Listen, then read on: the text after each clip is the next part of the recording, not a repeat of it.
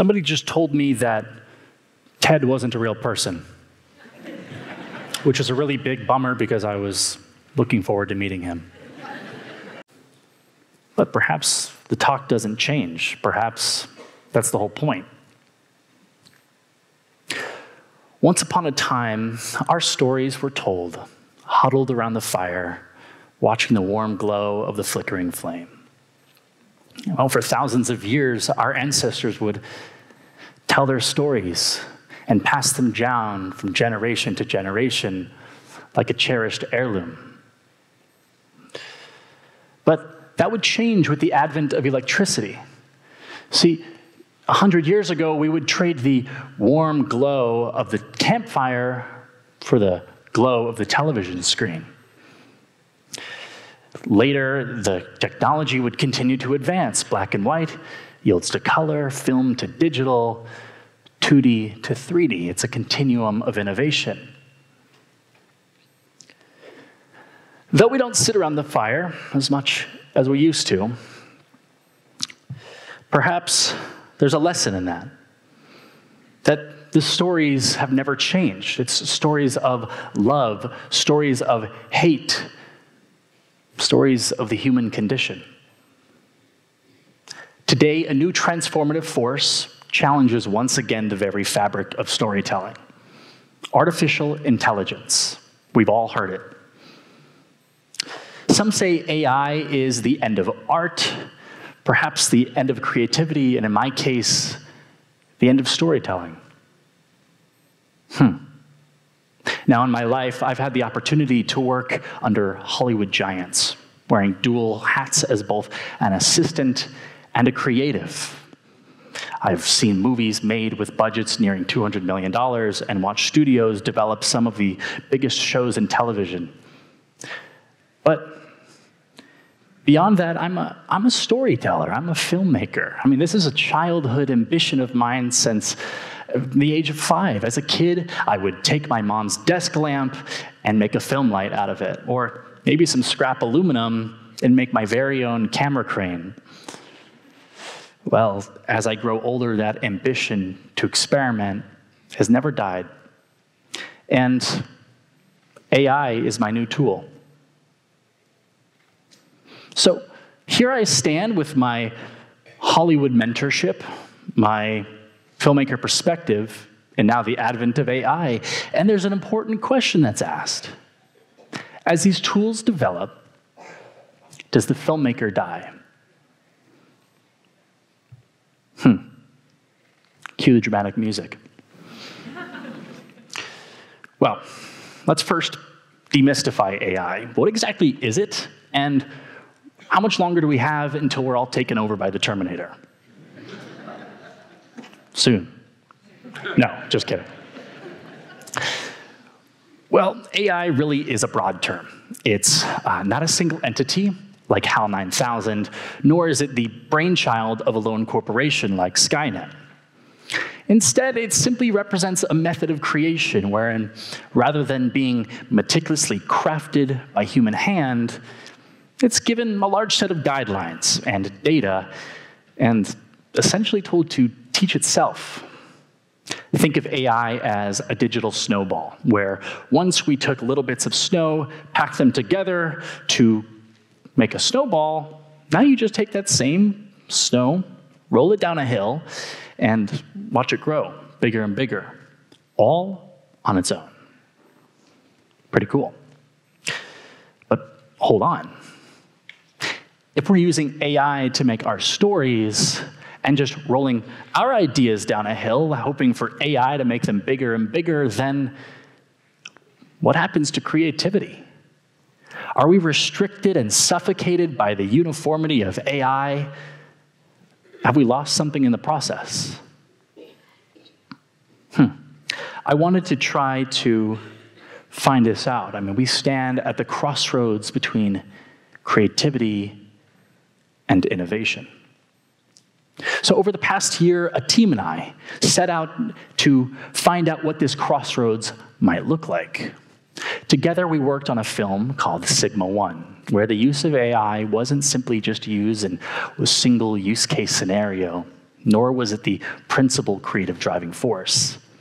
Instead, we treated AI as a collaborator. We used it through every step of the traditional filmmaking pipeline, everything from ideation to execution. You see, the integration here is key. Our goal was to create one of the first AI films, but you have to ask yourself, what is an AI film? Well, you see, it's a balance between creativity and how much AI is used in that creativity. On one hand of the spectrum, you have artists creating images generated entirely from algorithms. And on the other end of the spectrum, Hollywood studios are using AI to employ large teams to create single use case scenarios, say de-aging Harrison Ford in Indiana Jones. But I wanted to do something new, find a middle ground of this spectrum. Integration, as I said, is key. The story of Sigma 1 began inspired by a true story between an engineer and an AI chatbot. In pre-production, tools like ChatGPT became the creative sounding board for my writer and collaborator, Drew Marin. It helped guide our script and deepen our story. And then prompt engineers would use tools such as DALL-E and Midjourney to create concept art that we would use to help flesh out the world. And we would take that concept art, put it through Runway, and begin the storyboarding process. In production, I would ask my actors to use AI chatbots tailored specifically to help them find the backstories for their characters. Backstories that may have not made it into our film otherwise.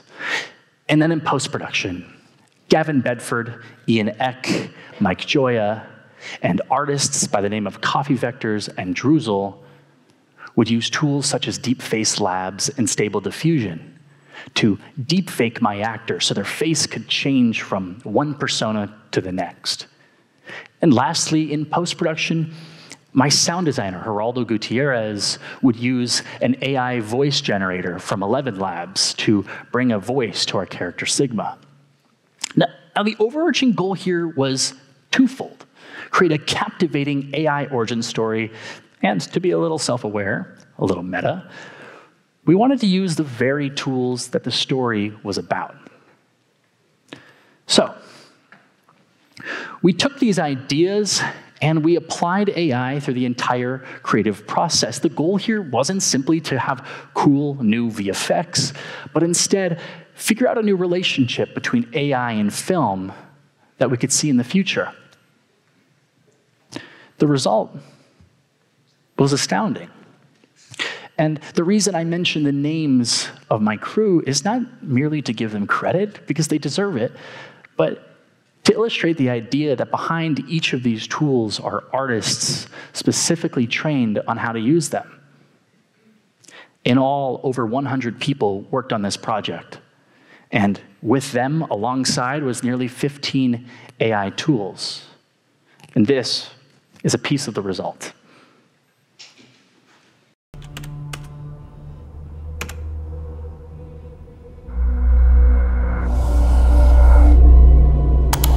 Hi, Sigma. Hello, James. Sigma, I want you to introduce yourself to my friend Kat.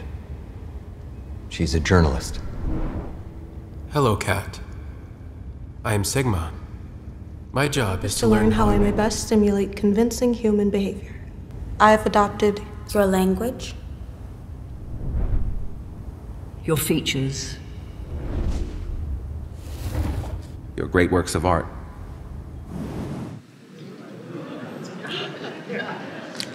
Thank you.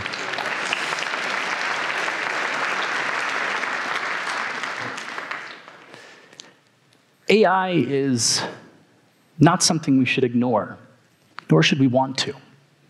Think of a chef in a kitchen. A chef is not responsible for growing the tomatoes or raising the cow. Instead, a chef is responsible for making a meal with the ingredients they are given. Instead, a chef is given the tomatoes, is given the beef, and asked to make a meal, something new, something delicious, something greater than the sum of its parts. And in this analogy, AI serves as the farmer, working on getting better and better ingredients, making us all more creative, giving us all the better ingredients to create our own visions. And because AI is helping us in this process, we might not be able to afford the heirloom tomatoes or the Wagyu beef. But maybe now we can make something a little more Michelin star and less Chef Boyardee. But there's something we're not addressing here. I mean, sure, with better tools comes better stories. But in that same breath, and to quote Spider-Man, with great power comes great responsibility. There are many fears about how AI will integrate itself into the film industry. Many fear that writers' rooms will be replaced. They fear that actors' likenesses won't be protected. Fears that artists won't get credit for their work. And I'll tell you, those fears are legitimate. It will take bold decisions from legislation and from companies to decide how these tools guide and shape our industry. And the worst part about it is that it won't happen overnight. But there is a beacon of hope in all of this, believe me, because when you think about when internet first entered our home, man, we all fear the demise of the mailman. Mail was too slow to keep up with the pace of email. We feared that the death of the mailman would happen in causality to this invention. But what happened because of that was a new era of online retail became king, and suddenly there's a demand like never before for the package delivery. We continue to innovate. We move forward. We adapt. We change. Black and white turns to color. Film to digital. 2D to 3D. It's a continuum of innovation. In the wise words of Dory from Finding Nemo, just keep swimming. Okay, so to end this, what happens when tools develop? Does the filmmaker become obsolete? Well, I'll tell you, AI is moving at such a rapid pace, it's hard to know how far these tools will go. And the more important question is, how far is too far? But from where I stand, creativity doesn't die. In the process of making Sigma 1, I got to see a team of people working together with these tools alongside them, inspiring the idea that AI could stand as a remarkable ally in this process of creativity. Let me leave you with a vision. Imagine we're all huddled around the fire, this campfire we call creativity. And next to us, we might see AI. Let's not embrace it as a rival, but perhaps treat it as something that can support us in our creative needs, something that allows us to go from innovation to innovation. It's amplifying us in this process. Allow AI to stand with us in our artistic visions, illuminating our voices.